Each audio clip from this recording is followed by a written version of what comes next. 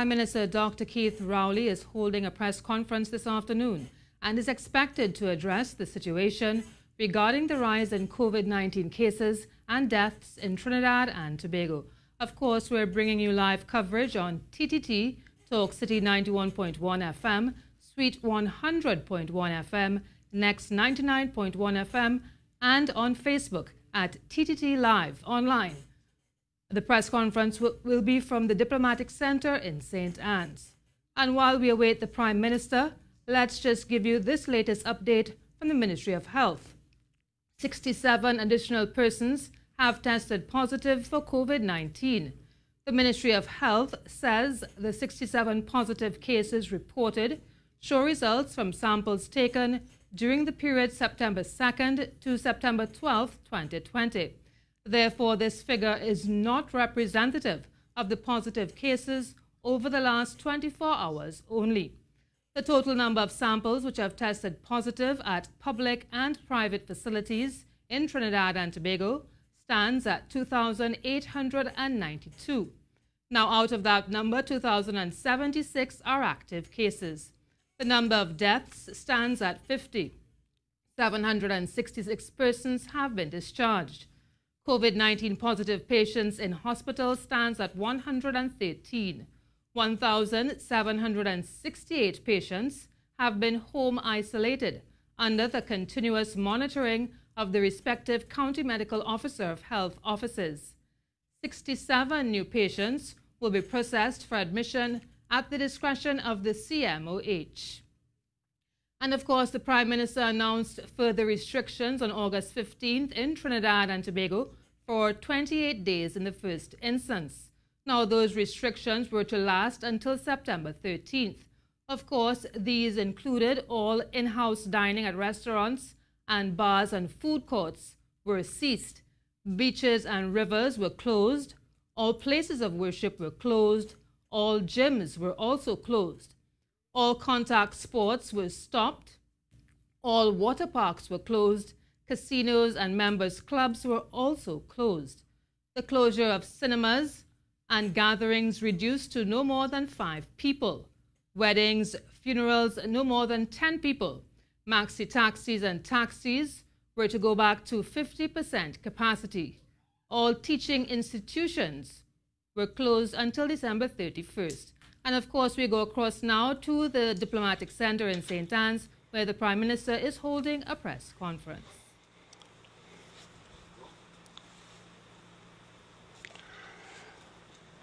Thank you very much. Good afternoon, ladies and gentlemen, members of the media present here and members of the national community at home and abroad, and those of you viewing and listening on the various platforms. Welcome to our weekend update on our COVID and other issues at this time. Today I have with me members of the Health Department crew and the Minister of National Security. I would today ask the Minister to give us the international briefing first, and then Dr. Parasam will give us our local briefing, and then they come back to me and we'd have a response to what they would have said to you. Thank you very much. Thank you very much, Prime Minister. Ladies and gentlemen of the media, good afternoon, and to the listening and viewing public, wherever you are, good afternoon. So the scale of the global pandemic is showing little signs of slowing down. As of the latest figures, there are now 28,855,937 cases worldwide. So very soon we'll be talking about the 30th million case, very soon. Deaths are currently at 922,672.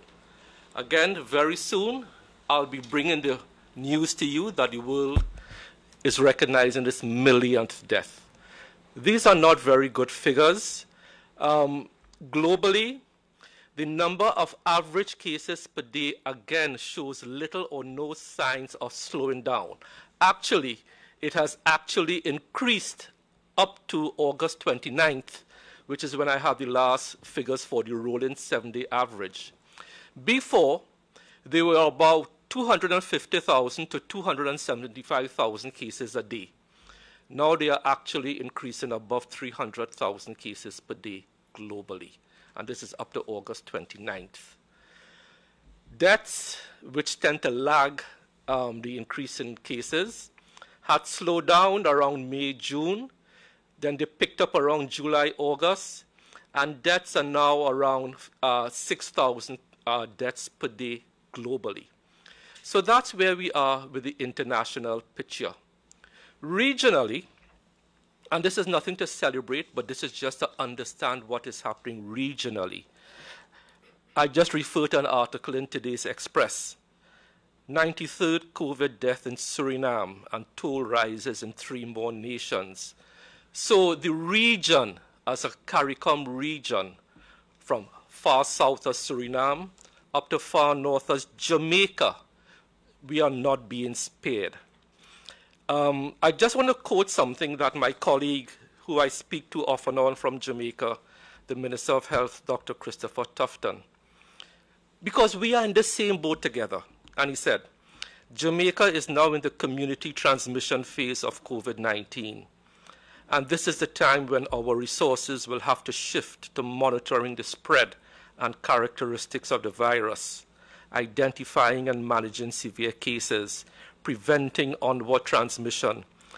And I think I will sound repetitive here now, alleviating strains on healthcare services, informing the public, and reducing overall social and economic impact. So globally, there is no sign of slowdown. Regionally, there is little sign of slowdown, especially in the parameters of deaths. While we have recorded our 50th death, and our deepest condolences go out to these families again. Our death rate, in speaking to Dr. Michelle Trotman, Dr. Hines, CMO, is well below international standards.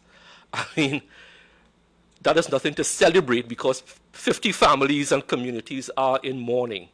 So, Prime Minister, that's where we are globally, that's where we are regionally. We just ask the population to once again adhere to all the guidelines we have put out, and we still maintain that our strategic objective at the Ministry of Health is to return to cluster spread, taking the country back from community spread to cluster spread in the shortest space of time. Thank you very much, Honorable Prime Minister. Thank you very much, Minister. Could we hear from Dr. Paraslam now on the situation with respect to Trinidad and Tobago? Thank you, Honorable Prime Minister, Honorable Ministers, members of the media, members of the viewing and listening public. Our daily update for September 12, 2020 is as follows. Our samples submitted thus far, 26,551. Unique patient tests, 23,508. Number of repeated tests, 3,043. Number of samples which have tested positive are now 2,892.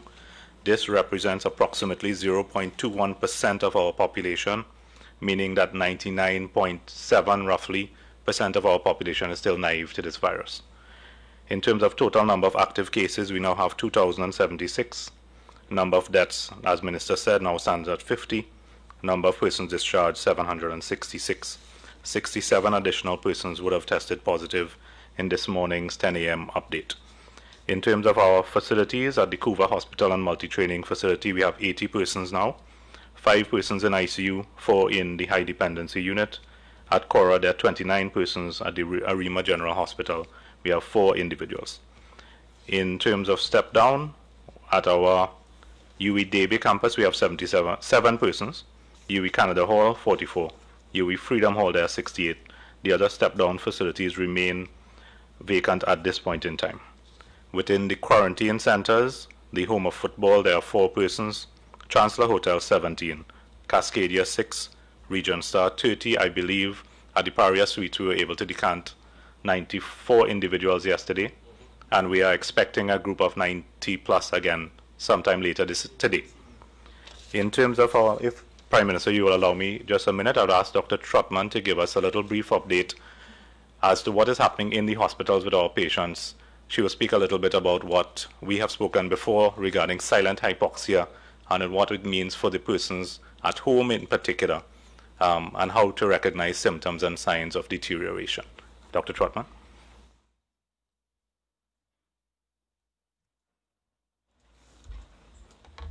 Honorable Prime Minister, ministers, members of the viewing public, members of the health community.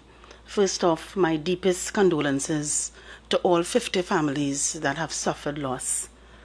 I would like to give an overview of what the COVID patient sometimes experiences, very briefly, particularly as it relates to patients who require oxygen. Many of our patients who have COVID suffer with problems that will make their oxygen levels low. And as you know, oxygen is a fuel. That's what we need for energy. And patients, when they don't have oxygen, become listless, tired, may have symptoms, shortness of breath, chest tightness. But once they get oxygen, those feelings go away. And patients begin to feel that they are okay. They feel very comfortable.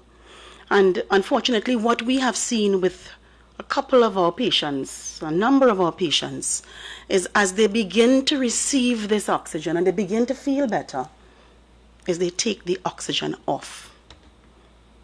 And when they take the oxygen off, what happens is the cells that require it, unfortunately, suffer and can die. And we've seen that some of our patients who have been one of those, some of those 50 have done that.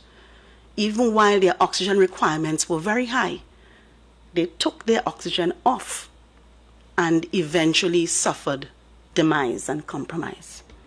So I want to say first off to people out there that you have the opportunity lots of times to be communicating with your relatives. They sound okay. You might not be able to pick up that they're okay. They might be able to. The caregivers are there, they are encouraging, but they feel okay and they take it off. Encourage people that if they are in the hospital and they need, the doctor has prescribed oxygen, then keep it on. Do not take it off. That's one of the biggest messages I can give. The other thing is the numbers. I know we are all alarmed at this number 50 that we have gotten to with our deaths. And it is too much. One was too many. But when we look at our total numbers, overall, we fall below the average. We fall below the international average, and well so. We hope that we have no more deaths, but it is quite possible. I want to say to the healthcare team, the healthcare givers out there, the ones who are doing this fight, thank you so much. I know how they feel when they have to call and report a death. And I know you feel that it's not our relatives, but it's a loss for us. Because what we take is a motto. What we take is a motto, really, to save lives. Prime Minister, if you will allow me, before Dr. Trotman leaves, please explain to the population what happy hypoxia is and what a happy hypoxic patient is.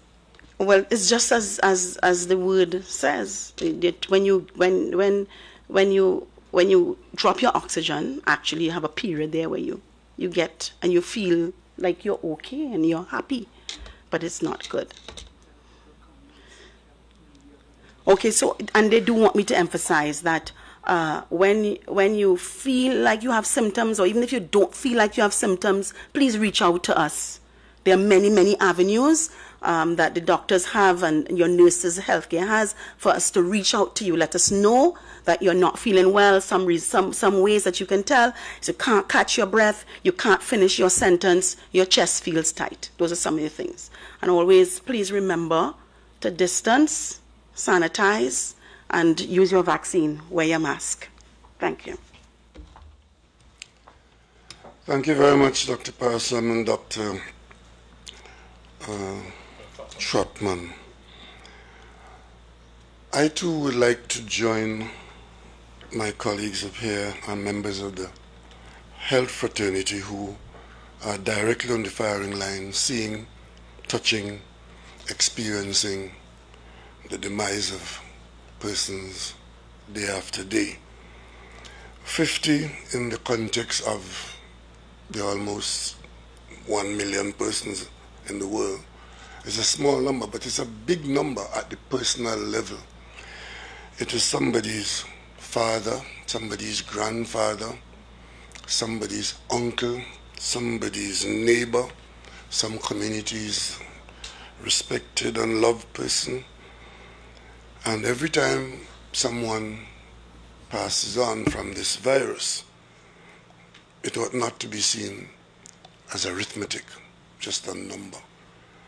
It's a community and a nation at a loss and in pain.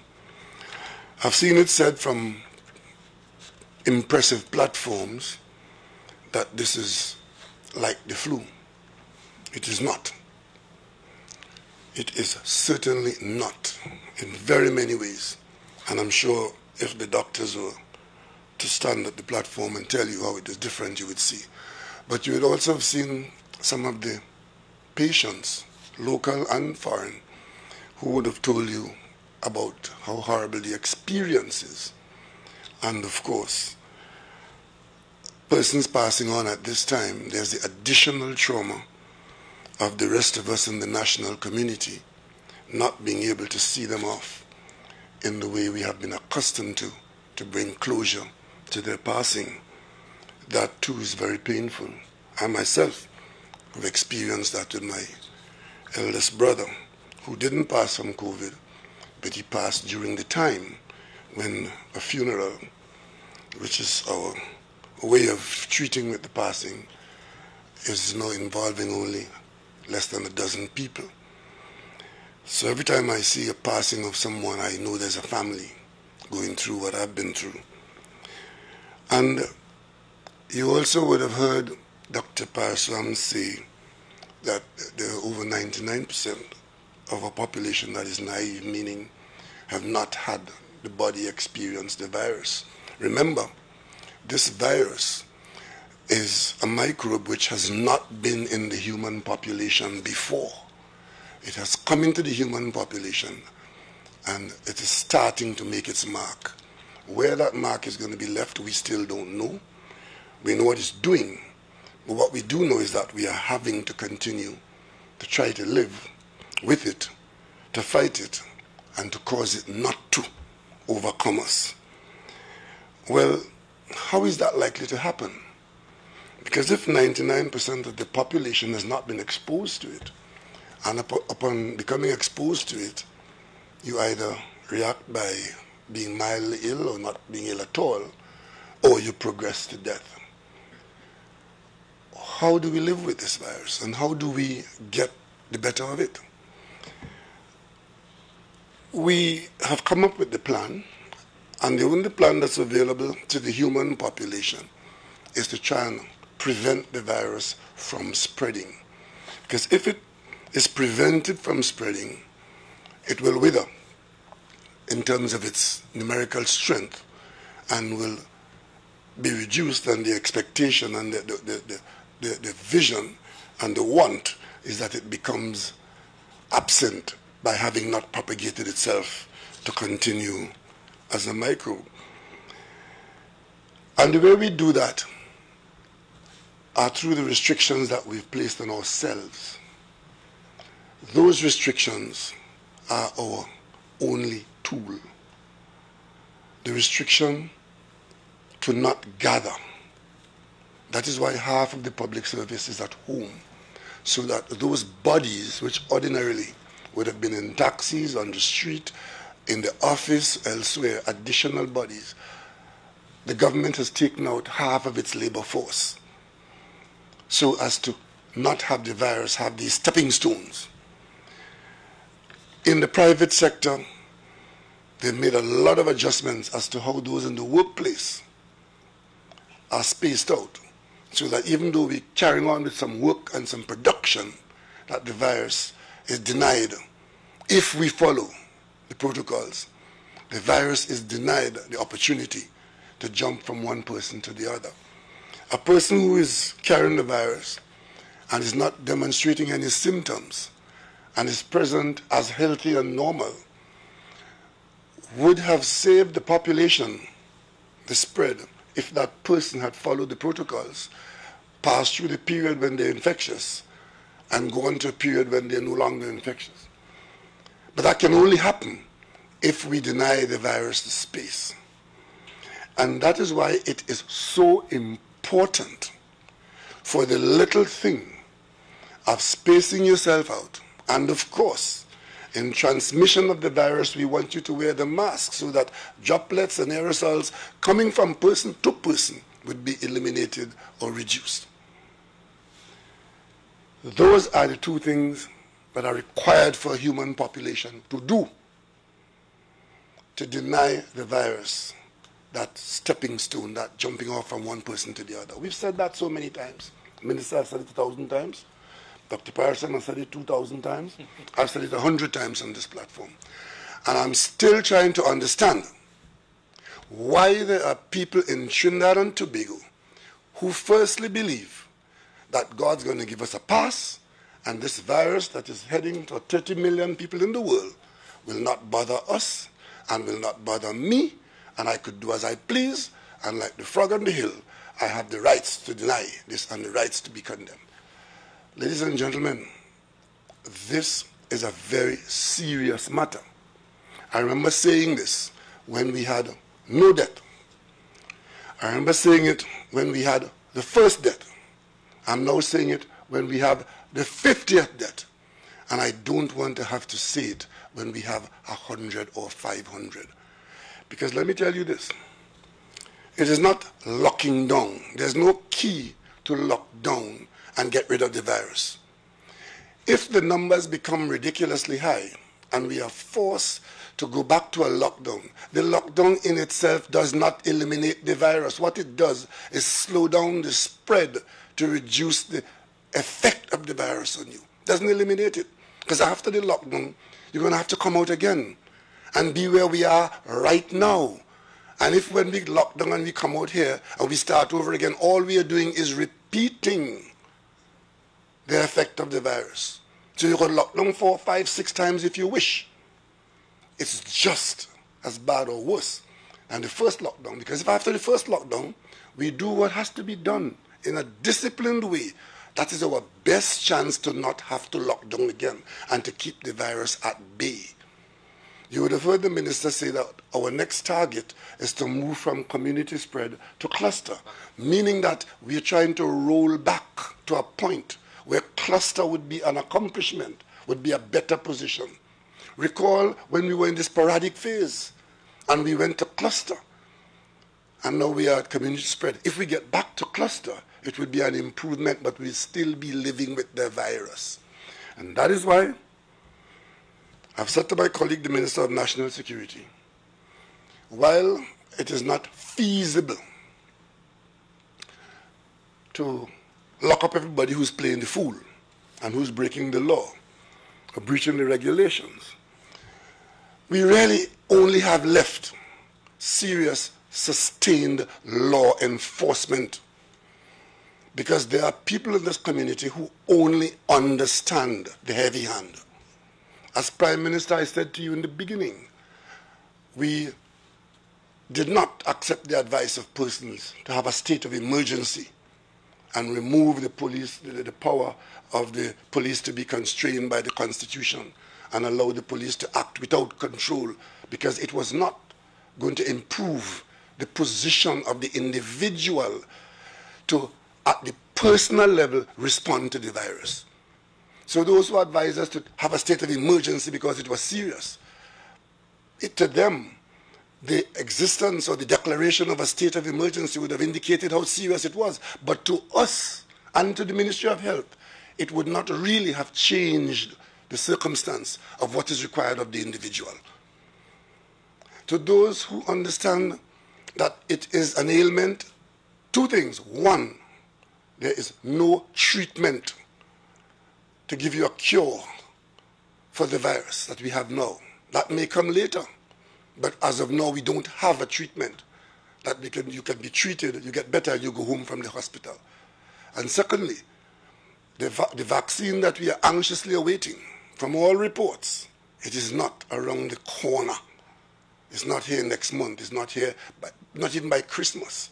Because the best scientific labs in the world, notwithstanding every now and then you hear somebody has a vaccine, the WHO is not advising us that there's a vaccine on the horizon of a matter of months we are still awaiting the scientific breakthrough and, of course, the tests that will prove to the scientists that the vaccine is safe, because you can have vaccines, but vaccines have to be efficacious and safe.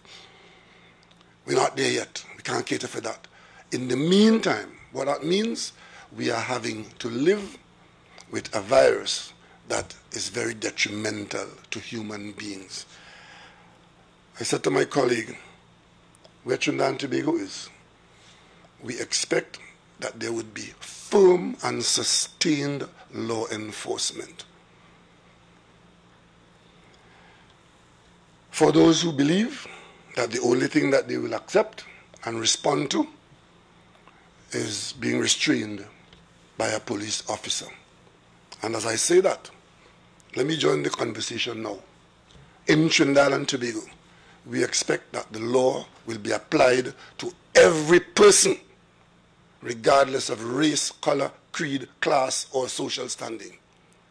Because those who believe that they are beyond the reach of this virus, you could say so for yourself, and that may suit you in comforting your irresponsible conduct, but in so doing, you pose a threat to the rest of our national community, to the little children who are helpless and require the behavior of adults to be such that give them a chance, to the persons with underlying medical conditions who require those who are well and moving around to behave responsibly, to those elder citizens who are depending entirely on not being exposed in the simplest way to this virus.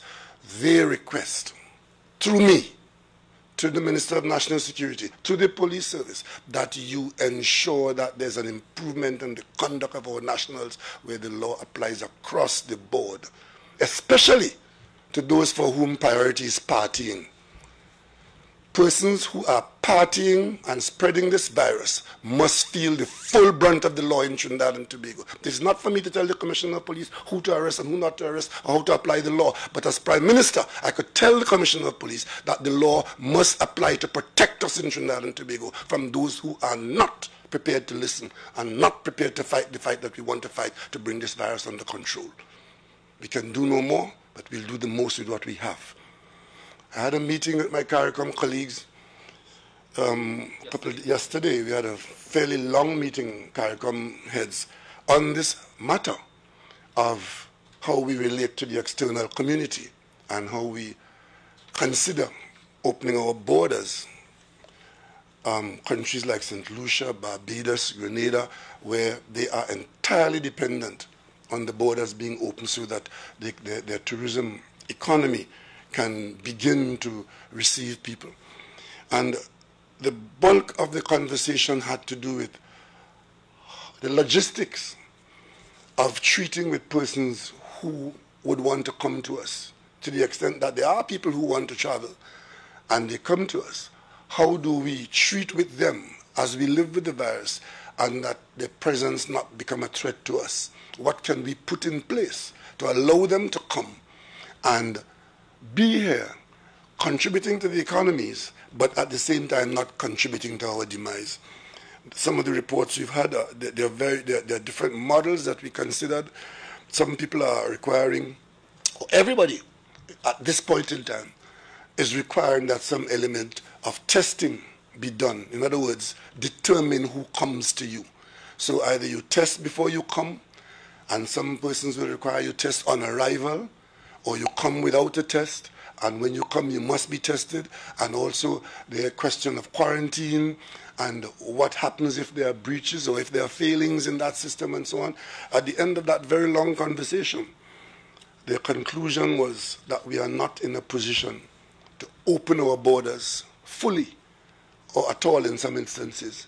For those countries who have opened their borders, there are some very strict requirements, and they're selective as to who comes in and from where, depending on where, how the virus is raging in different areas. Those countries like Trinidad and Tobago, where we are at community spread, and where the persons coming to us are likely to come from an area where the virus is very prevalent, we still have to maintain that closed border. So the question of this social distancing, the sanitizing, the wearing of the mask, and the closed border, these are all our defense shields in the face of a virus which, as the minister has told you, is not abating, but in fact, we're seeing it increasing around the world. The question is, when does it end? We don't know. What does it do to us? Nothing good. How do we respond? In the ways that we have described. And what do we expect? We expect that we would, if we are disciplined, we will continue to work, in some instances, at reduced levels. We'll continue to take some elements of risk without being reckless, but it's hurting us. It's hurting our economy terribly. Yesterday I had a meeting with the Minister of Finance, and it is our view that this virus has cost us, and this is not the money we've borrowed and spent to pay for the response. It is losses because the economy has not acted in the way it would normally have acted. We in Trinidad and Tobago, we probably would have lost about $10 billion from our economy because we were not able to do a normal day during the period that we are fighting this virus. Of course, our 10 billion is a drop in the ocean of the losses worldwide. I mean, some of the numbers are staggering around the world as to what the losses are. And some of those losses bounce back to us here because they have not created markets that are attractive for our product. They have not. Yeah, I'm being told by the minister that WHO estimates that the global loss is $375 billion US per month. And this has been going on since what, February? Yeah. So you can understand what it is that this virus is doing to us, not just causing deaths in the way that it's being reported, but it's having a huge impact on our livelihoods because of the shutdowns, the reductions, the market collapses, and so on. And I need not go into the whole question of the loss of business and the loss of jobs that are taking place and that will continue to be a feature of the local, regional, and international economy until this virus recedes into our past. So this is a period of great uncertainty, great harm, and a period that is calling for resolve to survive it. There has to be a resolve. $375 billion US per month is something that I'm not, in my understanding of history, this has never happened before in human condition. Never. So therefore, let us understand what we're dealing with. And that is why those who see this as a joke and those who are prepared to push the envelope to see what they can get away with, this is what we all have to deal with, and we are calling for a responsible conduct. I look forward to the weeks and months ahead, where I could report to you that the national community is rising to the occasion, rising to the challenge, doing the simple things, being serious, and being responsible at the personal level. And of course, for those who believe that they have to put their finger in the wound to feel it, that the pain is there for them to experience that. So, ladies and gentlemen, today is the end of the period that we had asked for when we said that we would roll back for that cycle to allow us to respond in the way we have responded in the last month. And given where we're at, we could take some comfort that our situation has not worsened. Because had we not acted, it certainly would have worsened, and worsened to a considerable level. We are not in a position today to say that the statistics, maybe I should ask Dr. Hines to tell us where we are with respect to the statistical outcome of our experiment of our recent rollback.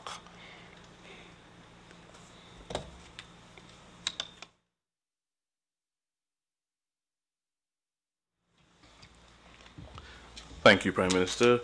Good afternoon to the honorable ministers, to my colleagues, to the media, and to the viewing and listening public.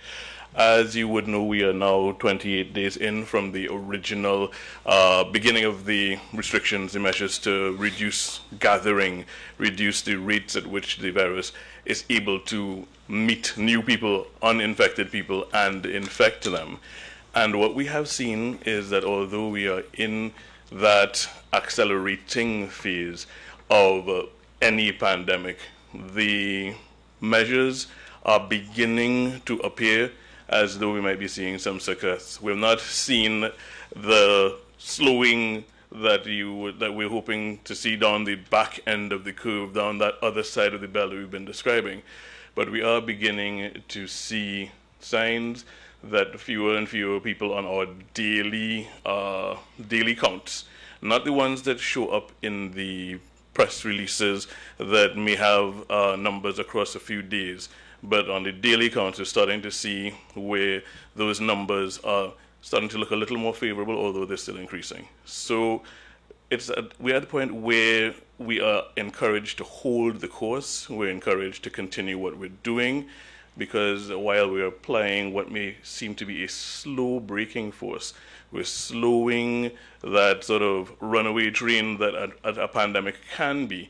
We are not out of the woods. So what we need to do is continue to apply that braking force in the hope that the data continues to show us the trend towards some sort of ease, a trend towards some sort of deceleration.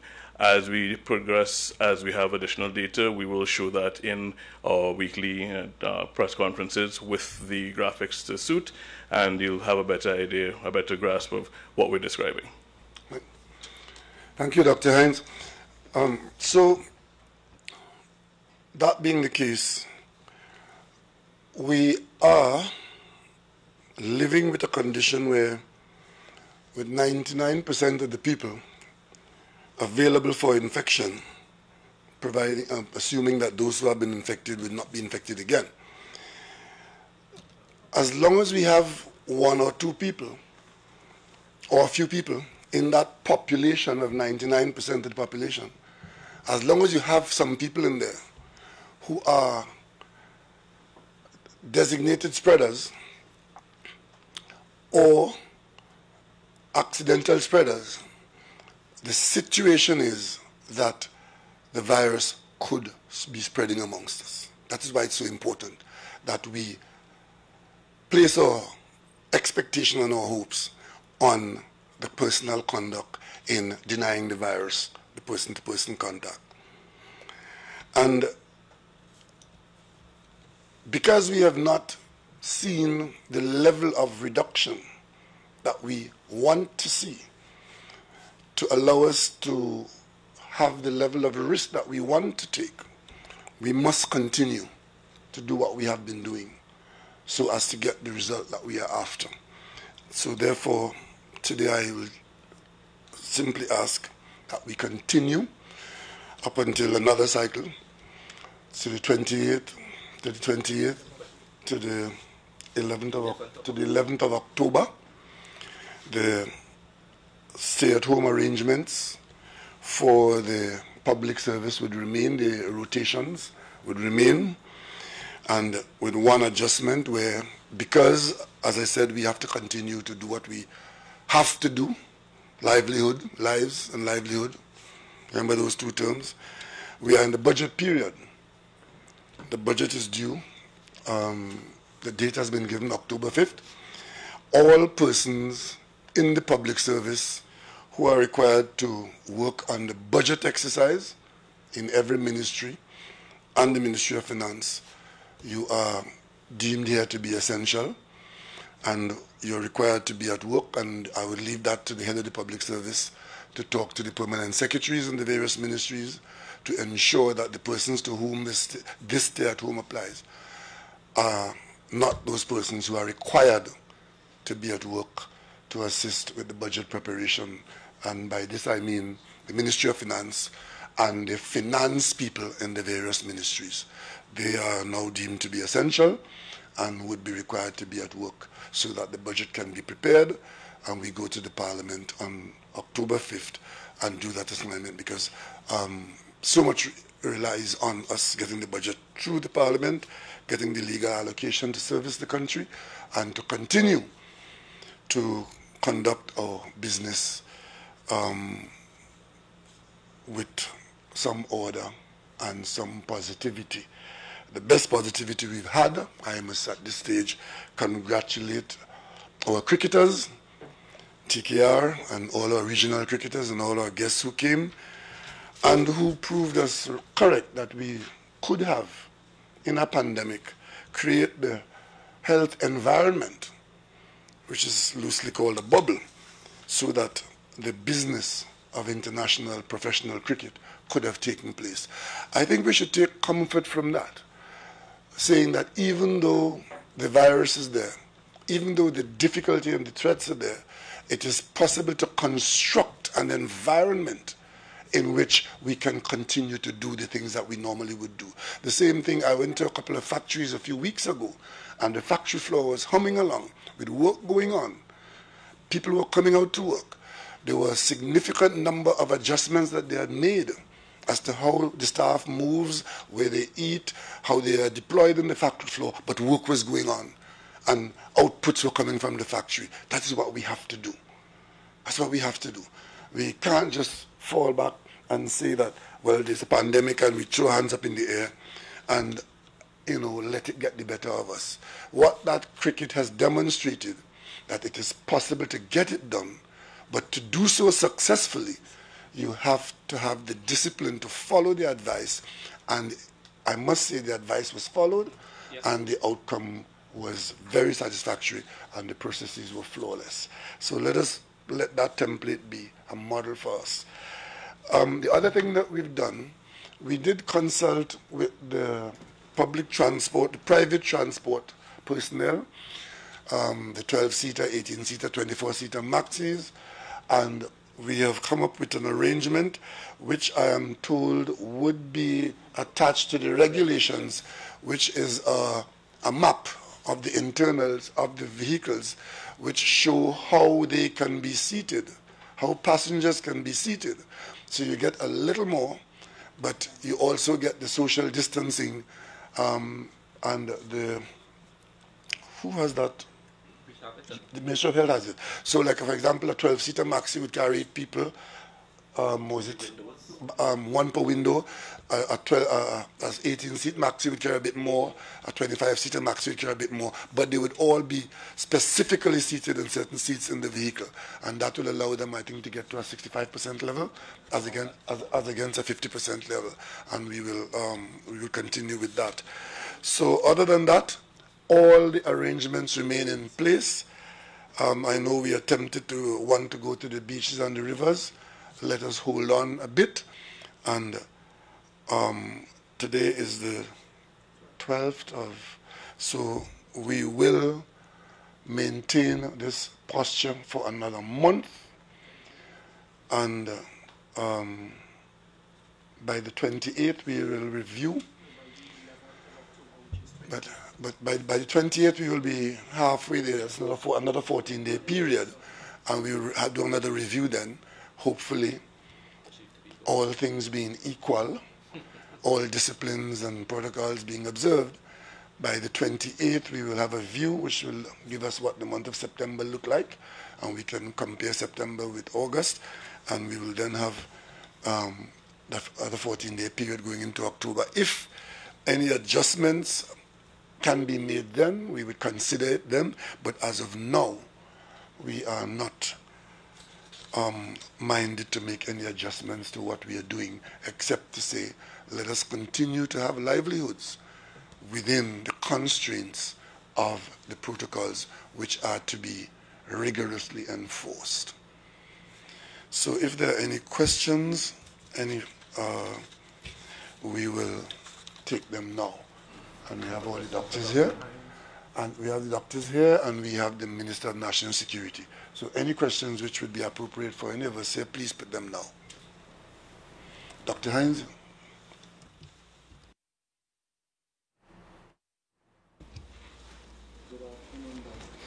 You mentioned that you all are looking at the numbers, the daily figures, and it seems to be fluctuating, sometimes lower than other days. What exactly are you all looking for right now in terms of the numbers per day before we can lift the restriction? Okay, the expected behavior in a pandemic situation of a virus passing through a population is that it starts off slowly, it picks up speed, it gets to a maximum, and it starts to slow down. So what we're hoping to see with the data is that we see continuing decreases in the numbers of new cases. We're not looking at a specific figure. We're not looking for a specific percentage. What we're looking at is a trend, a continuing downward trend that is supporting the understanding that the measures that we have been taking have managed to slow the movement of virus from one person to another to the stage where fewer than one person per new infected case becomes infected on the other side of the curve. When we get that R naught down to below 1, where you start seeing fewer cases being accumulating, we know that we're heading in the right direction. It's not that we have a specific threshold, a specific number, a specific date. It is an onward trend that we look at as it fluctuates, because you use the word correctly. Those numbers will fluctuate, and we're looking at the overall trend to see that we're heading in the right direction, and it's a continuous monitoring process. I don't know if you have the figures on you, but could you give us an idea as to the numbers that we have had daily for the past 2 weeks or so? I don't have the figures on me. The highest number that we've seen daily up to a couple of weeks ago was about 118, in spite of the fact you'd have seen larger figures in the daily updates. As we explained, those figures extend a few days beyond or before the update itself. And figures since that have been a little lower. We're still monitoring, we're still making sure that the data set is complete. But as we monitor, we are getting encouraging signs that those numbers, the increases in those numbers is becoming progressively smaller. And we're hoping to see the other side of the curve before we start claiming, okay, it's absolutely working. So continuous monitoring, we keep reviewing the data, we keep examining the data set to ensure we have it all and that we're making an assessment of all that is in our possession and at our disposal. And could you give us the lowest that you've seen? You've seen 118 being the highest. What's the lowest that we have seen? When? In the same period. In the same period, we would have seen it between around 2030, it being one of the lower, at the lower end. Again, as we update, the figures can also be revised. The figures can change. But at the early part of phase 2, what we were seeing was 6, 8, 10, 14, and it continued. It began to increase at what we call that exponential rate. The exponential rate is not as steep now as it was previously, and we're hoping that that indicates that we are beginning to see success with the measures, so we continue to monitor. Dr. Heinz, Rashad Khan, Guardian Media Limited. Would you happen to know offhand, or would you be in a position to give us an update on how many persons with in total were infected with comorbidities, and how a percentage of those who would have died?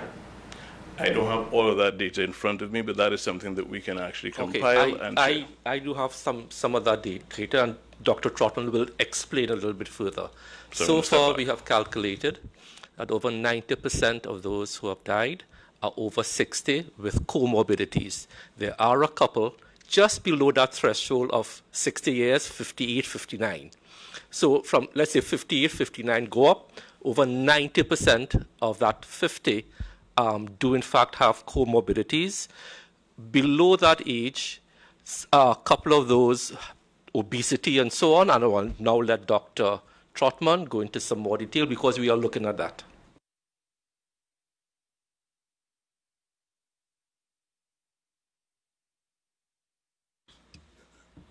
Thank you for your question. The spread that we have seen with our 50 patients do show a predominance of deaths in patients who present with comorbidities, most commonly hypertension, diabetes, and in some respects also obesity. Some of the comorbidities that we are seeing frequently. I want to take the opportunity, though, that to emphasize that some patients unfortunately have comorbidities but do not know. And so they may present at the time of presentation with a comorbidity that they may have had but not previously diagnosed, and not necessarily always diagnosed even at the time of presentation. We have seen other cases, where patients do not have comorbidities, but they are not the majority. We have seen a very few number of patients who are younger, very, very few, also without comorbidities, not predominant. What we're seeing is more of a hypertensive, diabetic, elderly population with some form of comorbidity. My next question is to CM. Before you go to the next question, let me come back here to my pet peeve of the day. I would assume, I'm not a doctor, I'm not part of the health system, but I would assume that it is possible that a number of those persons would have got infected by somebody who brought the gift to them in a very unobserved and very healthy way. Because the way the numbers have been going worldwide, there are a lot of people, young and healthy, older and healthy, who are in fact in a position to infect older persons with comorbidity who would die from the infection. So it is important for us to notice that. And that's why we are appealing to those who are perceived to themselves or to others to be healthy and strong, that you may be threatening somebody's life by an exposure which could result in death. That's what this virus is saying to us. So there's a large population of so-called healthy people who are in fact carrying the virus. And therefore, if you have older people at home and you're partying outside, you may be having a good time outside, but you could be the Grim Reaper when you get home. That is what it is all about. So therefore it's important for us to be aware of that. I think it is important for me to step on the heels of that. It is so critical for us to understand that we all have a role to play, old, young, with or without comorbidities, and to understand that there's silence, and silence would spread, so that people who don't know it, strong and healthy, may have it and pass it to someone who does not have the ability to fight the way that you are. That's why it's a public health disease. That's why what you do is so important to others. Prime Minister, if you'll allow me to take the baton from where you passed it to Dr. Trotman, and I will now go one step further. And I waited for some time because I didn't want to impinge on patient confidentiality, and I am not going to. I will simply make a statement. There are a couple people who died, elderly, who we know from their history had no way of leaving their homes because they were incapacitated either physically or through mental disease. They never left their home for the past 2 years, but the virus went home and met them. And that is why I keep begging people, especially young people, you will take the virus home and you will literally pass it on to the elderly. The elderly didn't ask for this. Because that person, one or two who, for physical incapacity or mental incapacity, never left their home for the past 5 years, the virus went home and met them and they died. So you may not be a doctor of medicine, Prime Minister, but your doctorate gives you the ability to think. And we are asking the population to think before you engage in risky activity. Be responsible. Dr. Hines, let's hear from Dr. Hines again, please.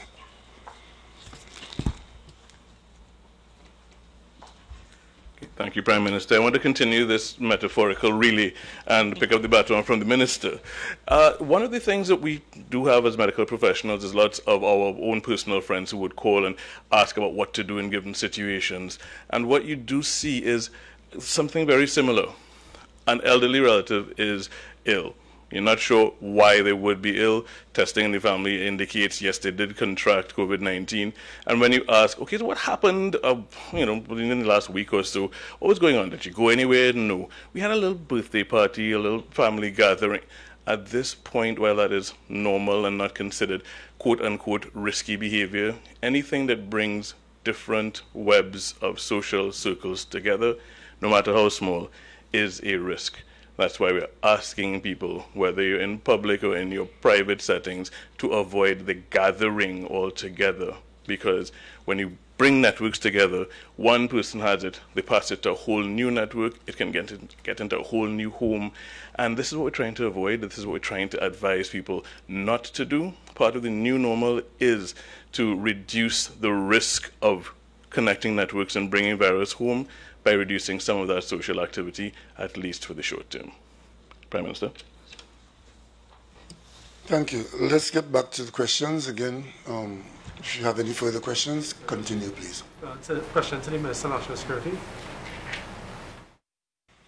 Yeah, let's have the Minister of National Security at the podium. Sana Lala, TTT News. Minister, we talk about enforcement. How has enforcement been going with regards to public health regulations with the police service? How many people have been charged for breaking quarantine, for the wearing of masks and so on? All right, I don't have those statistics here, and I wouldn't want to venture a guess. I mean, I get reports over a period of time, but that can be provided. I'll ask the Trinidad and Tobago Police Service to pass that on. What I can tell you is there has been enforcement. As you heard the Prime Minister say, he's had a conversation with me. I, in turn, have had a conversation with the various heads of the police service or intelligence services or defense force and asked them to support the police service in increasing our enforcement measures, so that you can expect to see that taking place. But we ask people be personally responsible, especially for something like the mask wearing. I was a little distraught this week to see that we had crossed well over the 100 mark. I think it was 179 was told at the police conference of tickets being issued, and that could be avoided, right, by persons just wearing their masks. Minister, before you leave the podium, for the public, for the benefit of the public, you're a lawyer by practice, but by profession. The national conversation in the last 24 hours has to do with whether, in fact, there is authority for the police to act in private premises and so on, or common compounds. And also, there was a judgment that came out of the court yesterday, I think it was. Yes, it was. Which I've read the newspaper, one particular newspaper, that screamed a certain headline. That was wrong. I've had bits and pieces of the judgment read to me, and for the public benefit, could you clarify where we are on those two issues, please? Thank you very much, President. Speaking as a lawyer, not protected by the cabinet privilege. Thank you, Prime Minister. A place that I often wonder. Okay, let me start with the enforcement. There are a number of laws that are open to the police service. And in fact, one of them I was reading this morning, Section 133 of the Public Ordinance, the Public Health Ordinance, that allow the police service to intervene in circumstances where there's risk to other people's lives and risk especially in a situation that we're in the pandemic. So the police can intervene in those circumstances, and it does not become a debate as to public or private. In fact, the Commissioner had pointed it out in April of this year, and he was quite right in referring to it. Of course, the police will be very cautious as to getting involved into private property, as they rightly should be, but they do have jurisdiction, and in certain instances they can be invited by others to come into the private jurisdiction and to enforce the law. So there are a number of common law as well charges and common law offences where they can be called upon to protect persons, as we know. If there's harm and there's harm's way.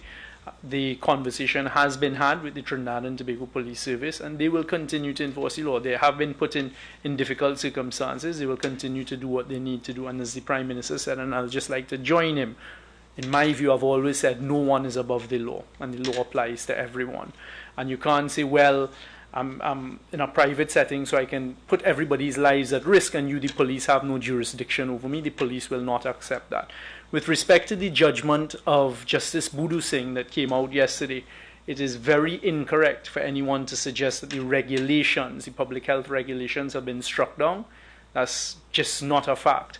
In fact, the court upheld that the public health regulations are not unconstitutional and they are intra-virus within the law, and that the government was quite right to continue to make these regulations. The only thing that the court struck down was in the last set of regulations. I think it kicked in from about regulation number 23, if I remember correctly. There began to be a reference. So, for example, in ecclesiastical settings, you can't have gatherings of more than 10, or if you're having certain things, they must be in conformity with the CMO's guidelines. And what the court found is that the guidelines were not part of the regulations. The guidelines were not attached to the regulations. There was not certainty in these protocols and guidelines. And to have a criminal offense, you must have certainty. So to tell someone that if you breach this, we must know what is it that we're going to breach to be charged with a criminal offense. So the court found that there was not enough certainty in the description. There was not enough certainty in what is it being breached. As I was speaking to the Prime Minister a little earlier, for example, when it described churches, mosques, and religious gathering settings, they use a per square foot. But it didn't say, okay, if you have us next to each other, but we're still within the ratio of the square footage, then that becomes a criminal offense. And the law has a principle: you must have certainty, and if there's a breach of certainty, then it can be a criminal offense. So all the court found is don't refer in the regulations to protocols and to guidelines by the Ministry of Health. So that will be rectified. But the court did hold, Prime Minister, that like they're seeing all over the world, especially in Commonwealth jurisdictions, the government could make the regulations that it did throughout to protect the population, and there was nothing unconstitutional with that whatsoever. So the regulations have been upheld as being legal and being not in breach of the Constitution. Okay, so while you're up there, right, I just want to put a question to you.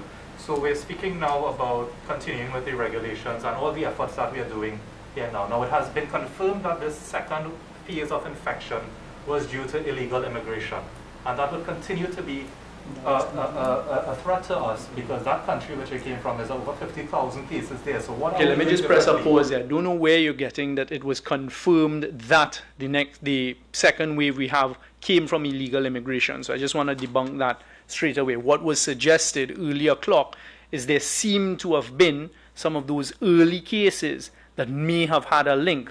But I mean, I have been participating throughout with the Ministry of Health, and the vast majority, there was no such link found whatsoever. So, go on. Okay, so even if it wasn't the cause of this wave, it still poses a real threat to us and our efforts locally. So are we doing anything differently? What is the Ministry of National Security doing to delay that threat?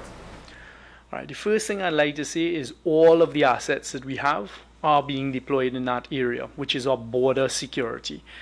And as I keep reminding law enforcement, which includes the Trinidad and Tobago Police Service and Immigration and Customs, you now have a variety of things. Every person coming from Venezuela requires a visa.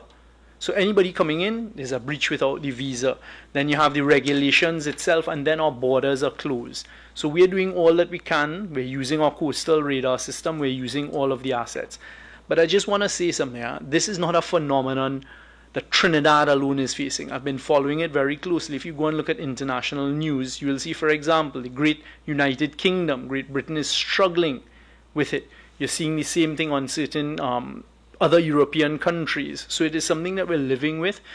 Just last week, and I can say this, I had a meeting, a virtual meeting with the authorities in Venezuela, the equivalent of the Minister of National Security. I think he's the Minister of Interior Defense, and a whole set of generals and admirals, for us to ask the Venezuelan authorities to work along with us to ensure border security and border patrols on both sides of the border, and to say that we require their assistance. We will provide them with intelligence, they can provide us with intelligence, and we'll do what we need to do.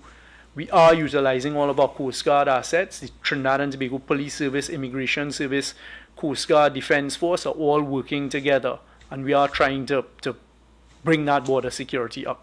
Let me just intervene here a bit, because I know this is a a conversation that's very easy to have.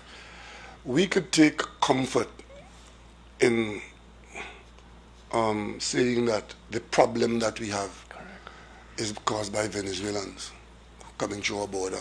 I've seen it written and said over and over how porous the border is, and we've left the south coast open, and that sort of usable statement. People can just say that, and it sounds good. If only we close the border, we will not be. But the logic is, if that is so, except for North Korea, there's no country in the world where one can say that the border is closed and nobody outside can come in and bring the virus. In our neighbors in Central America, where they have land borders, in fighting this virus with the domicile population and their land borders, yes, you're right. There is the threat, the potential for persons coming from across the border to bring to you the virus. And you talk about the population, the numbers in Venezuela. But what about the American-Mexican border? The largest number of infected people are in the United States. We see a border with the United States in Florida. That's why Cal is not flying there in schedule. But we have to be careful that we don't take comfort in pseudoscience. Venezuelans in Trinidad and Tobago are exposed to the virus like every one of us. And Venezuelans coming here illegally, they pose a threat, and that's why we are keeping our monitoring up and ensuring that there's no unchecked flow of Venezuelans coming here, or from anywhere for that matter. But we have to be careful. Right? If you cast your mind back to when AIDS became a new ailment that was observed to be going through the population in the United States, it was first determined to be a Haitian disease, only because among the early people who had tested positive for this disease were a few Haitians. And very quickly, that period of time, the conversation was Haitians, and that caused a lot of pain and pseudoscience until it became known that it was a human condition, not confined to any geographical location or any demographic coming from a geographical location. So when I hear talk about Venezuelans, it's easy to say, but it is not supported by the fact. Because we have 16,000 Venezuelans in Trinidad and Tobago. I would be surprised if they are immune to this virus. And of course, they may be living in conditions. That's another thing that we have to be cognizant of. The virus has a certain kind of propensity to move in the conditions within which certain people live. If you're following the international news, you will see that. And it is saying that it is those persons who are in the worst living conditions who are having the worst ravages of the virus. And immigrant populations tend to be in that category. So let us stay with the facts. We will not hesitate to tell you if it is that our source of the problem of keeping the curve high is Venezuelans. But it is not supported by fact. Right? We have neighbors in Venezuela. We have Brazilians down south of us. We have Central Americans. We have Caribbean people. As I told you in the meeting we had yesterday, there was a whole day of what we were hoping to achieve yesterday was to create a bubble where our Caribbean island people, CARICOM people, could begin to move among ourselves. We could not come to that conclusion because the circumstances didn't permit it. We would love to come to a conclusion where let us create a bubble. Trinidad, Tobago, Grenada, Barbados, and Lucia have a CARICOM movement. We could not come to that conclusion because it's a human condition. Minister of National Security, the Prime Minister sort of stole my question. You made mention of the word intervene, and the police officers can intervene in both private and public. Could you clarify what intervene means, specifically because the Commissioner of Police was saying that he could have intervened at Bayside, but he could not have arrested. Well, what do you mean by intervene? All right, well, I mean, first of all, the Commissioner of Police wasn't involved in that operation as far as I was concerned. The law is that any police officer has a power of arrest. Any police officer that sees or has reasonable grounds to suspect there's about to be a breach of the peace or someone's life put in danger, someone's life put at risk, they can intervene into that scenario and do what needs to be done to protect life. In a pandemic situation such as the one we're facing, and as we've spent the last hour plus here discussing, and we're all aware of, it is the spread of a virus that is potentially deadly. We have been implementing a number of things. Don't gather, be socially distanced,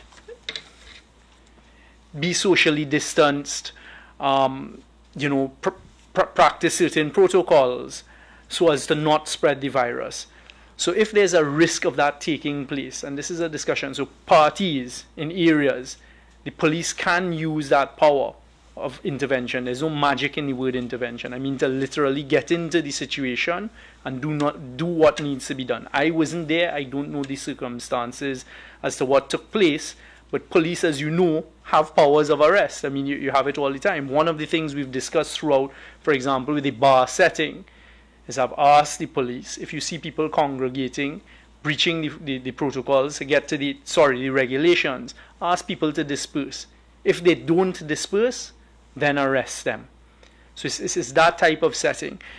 Whilst I have the mic, Prime Minister, I'm just being told that a message has been sent here. 259 tickets have been issued for persons not wearing their masks, right? That's the figure. There's just one other point I'd like to raise because persons are asking about it. Permanent residents. We want all permanent residents who are stuck outside to know that we're not going to revoke your permanent residence because you haven't been able to get back here within the space of the year.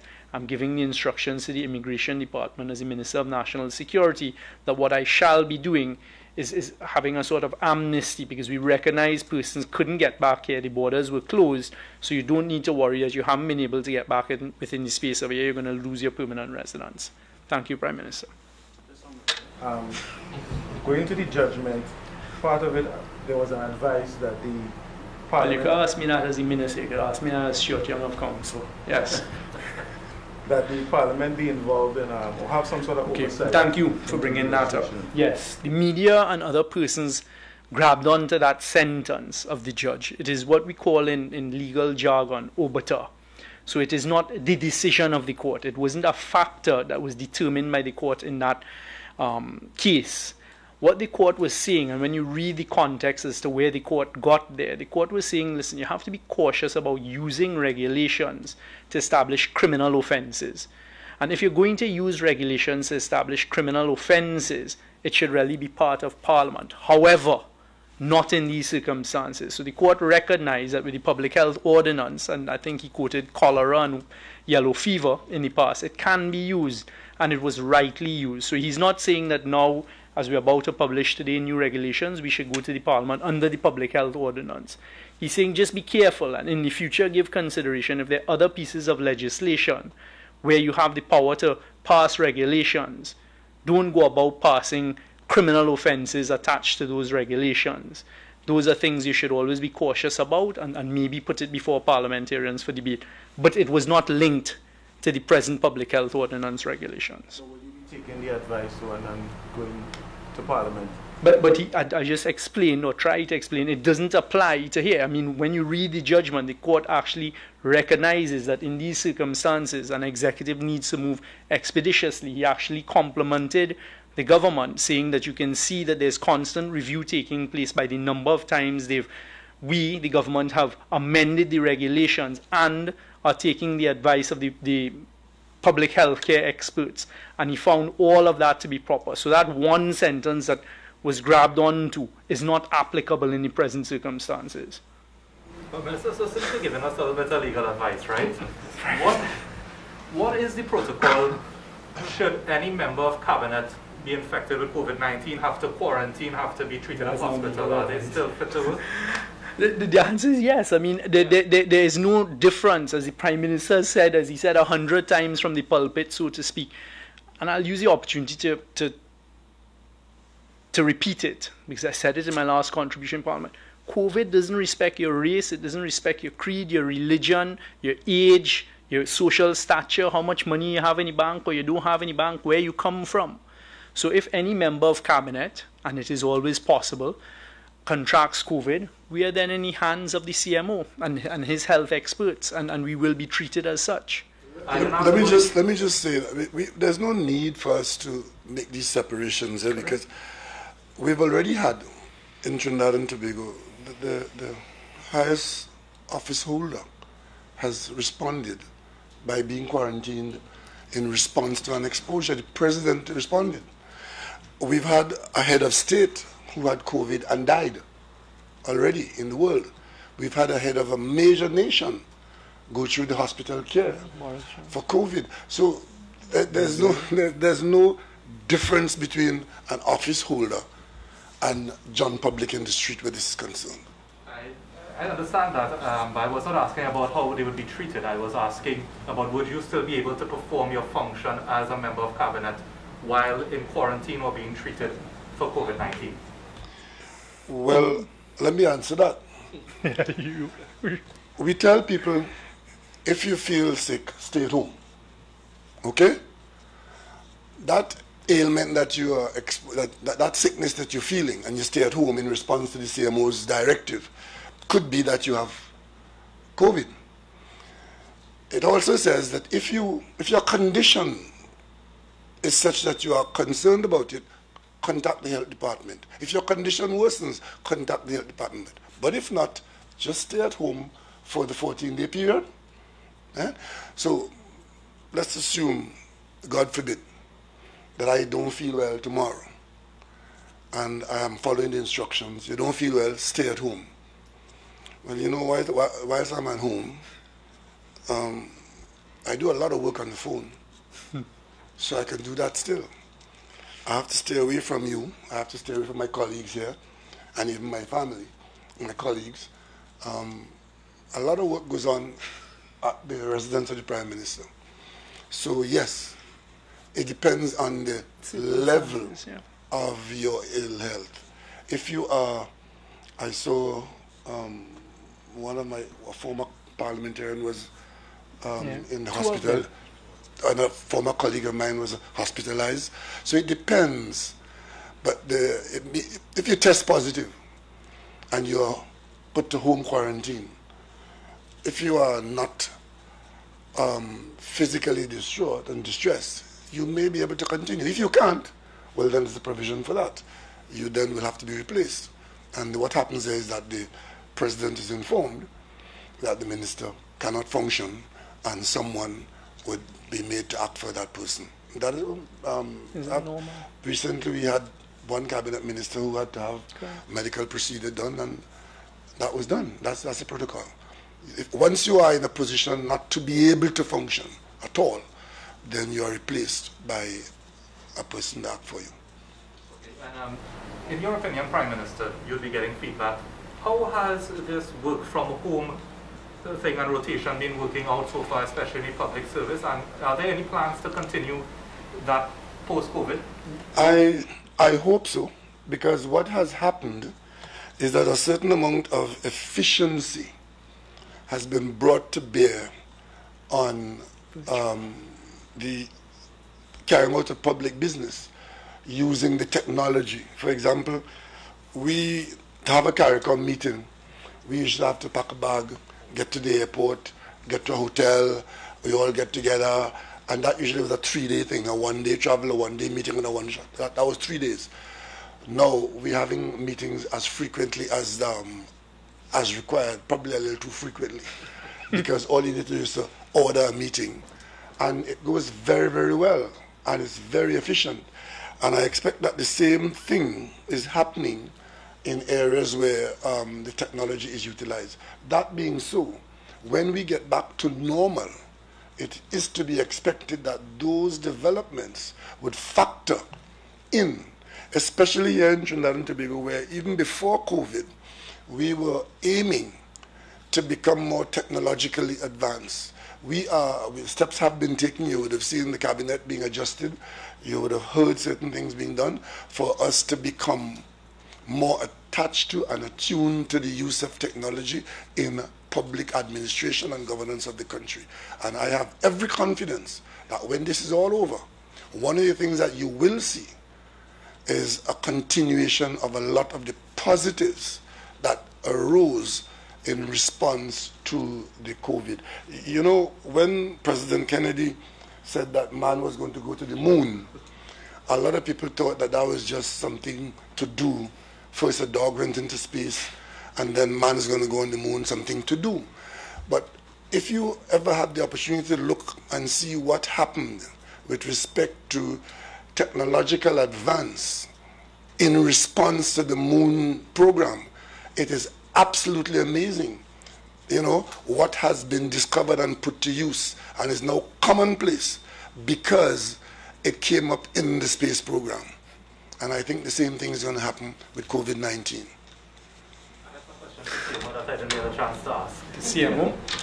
Sorry, I'll take advantage of having more than 2 questions. Go ahead, go ahead.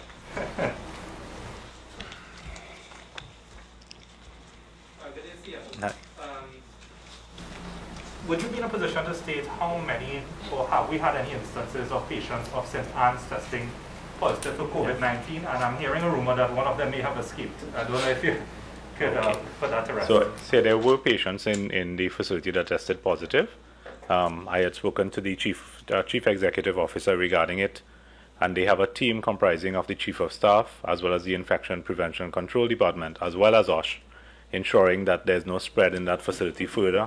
Of course, prior to getting the positive, there would have been some contact, so all of those persons would be treated as primary and secondary contacts as per usual, but that is being managed by the Chief Executive Officer of Northwest Regional Health Authority. And also I would have instructed the Chief Executive Officer, and they have already found it, a site within the compound, so any person with mental illness can be housed away from the general population of St. Anne's, and any other mental patient from throughout the country can be brought to that central location, so they don't mix with the general St. Anne's patient population. Okay. And now, I know the ministry is trying its best to deal with that backlog of tests, but as it stands, we're seeing, and I've gotten numerous calls from people being affected by it. Yeah. Right? For instance, one person called me today and said that their father had a heart attack, is at San Fernando General Hospital, but the swab was taken as a precaution, and the family was told that they now need to seek a procedure that needs to be done privately, but that backlog is preventing them from getting that done. So what contingencies are being put in place in light of this backlog? Right, so in terms of what has happened since I spoke last on the issue, we have gotten into the country, I know Minister would have said we got about 8,000 plus Abbott kits. We got the consumables in the middle of the week. So we have 3 additional sites, North Central, the MRF-TT, as well as Southwest. So that particular patient would benefit from Southwest having their own capacity. They can do at least 200 tests per day, and they have so far done about 280 within the last couple of days that they have been working.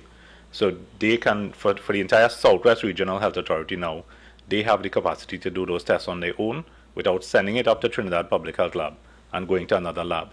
So the national capacity has gone from somewhere about 600, just over 600 per day, to 1,287. So our swabs coming in per day, roughly about 700. So we have a surplus in terms of capacity at this point.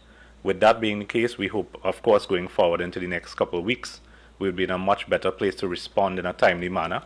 If you have noticed, even in the updates, we sort of decreased to about 5 to 7 days in terms of the response and the way we are dealing with the backlogs that occurred. But we're hoping as the numbers continue to increase with our increased numbers, meaning that the swab numbers remain the same as well, we hopefully that will either stay the same or go down, then our capacity will be such that we will be able to manage. Let me just go back to the Southwest situation. We did actually activate the Southwest PCR machine 2 days ahead of schedule. So we started it on Wednesday. That is the only thing that happened before time. They are doing 94 per day on one run.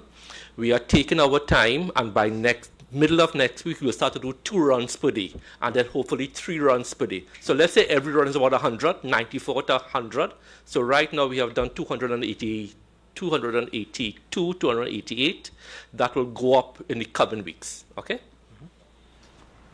Would you be in a position to say the antigen rapid kits that we were getting, we did not get an exact date of when we expected it to come. Do you have a... So I can't give you an exact date. We have to wait on the manufacturer. It's in a production line now. As soon as I have a concrete date, I'll bring that to you. I have a question for everybody on the table here. I'll start with the CMO. We have 5 minutes. CMO, could you give us a ball by ball what happens after someone dies from COVID-19? Well, I have been avoiding, to be honest, going a ball by ball because of the nature of what happens after someone dies from COVID-19. Suffice it to say, there has been a guideline in place since March, which the funeral agencies are aware of, the heads of pathology are aware of, and all the hospitals that treat COVID-19 are aware of as well. So I will leave it at that. The guidelines are available. I don't want to go into the details because I don't think the details for the families that have lost loved ones would help them any at this point. So we'll leave that for the guidelines. I'm told that families have no choice in the funeral home that does the burial or cremation. There's an assignment based on the RHAs. So the RHAs would have had a list of, they would have met with the funeral agencies to determine who had the capacity to meet with the criteria set out in the guideline to ensure that the proper protocols can be followed. And the RHAs, mainly North Central Regional Health Authority, together with some others, I think Southwest, would have been putting things in place through their normal procurement process to get those agencies. But those agencies are the agencies that will have to deal with the COVID-19 bodies. Not every agency can do it and do it to a standard that we are happy with at this point. And who foots the bill, the government or the family? I think I believe the RHA, Minister. I don't know. I believe it should be the RHA, but we can get back to you on that one. We're 5 minutes from 2 hours, so I would like to wrap up at on 2 hour mark. So we have 5 minutes more, so if you have 1 2-minute question, we can get 2 of those and then we'll be out in 2 hours. Health Minister, have you received the pre-action protocol letter from one of the families who died from COVID? So I will continue to tell the country that anybody who has COVID can be guaranteed that the Minister of Health will not discuss any family's private business in the public domain. Let the course of action that any family wants to take place happen, but as Minister of Health, I have. Health is based on patient confidentiality, and I will not be breaching that from prince to pauper. Last question. Let's have the last question. Minister, in the years gone by, we've seen national security take up the majority of the budget. Do you foresee the health aspect of it overriding that?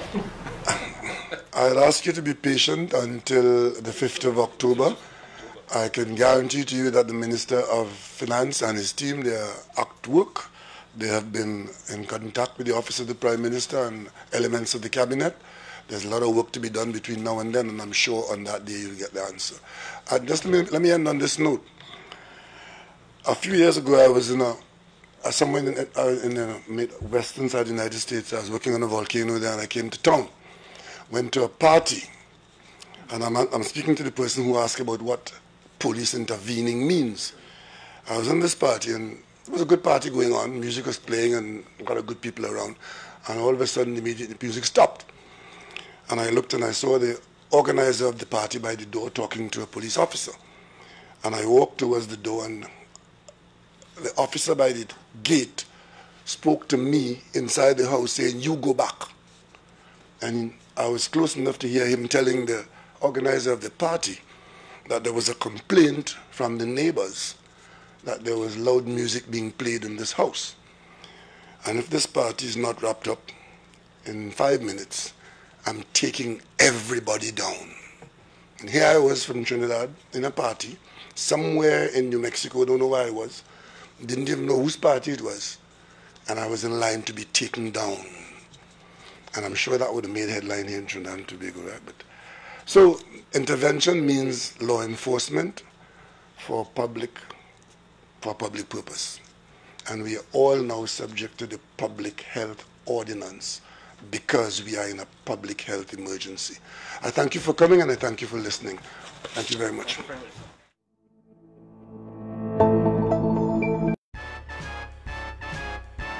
We've all had our share of bad luck. Be it unlucky in love or backing the most unlucky team ever. Whatever your run of bad luck is, the KFC Lucky 7 bucket makes it all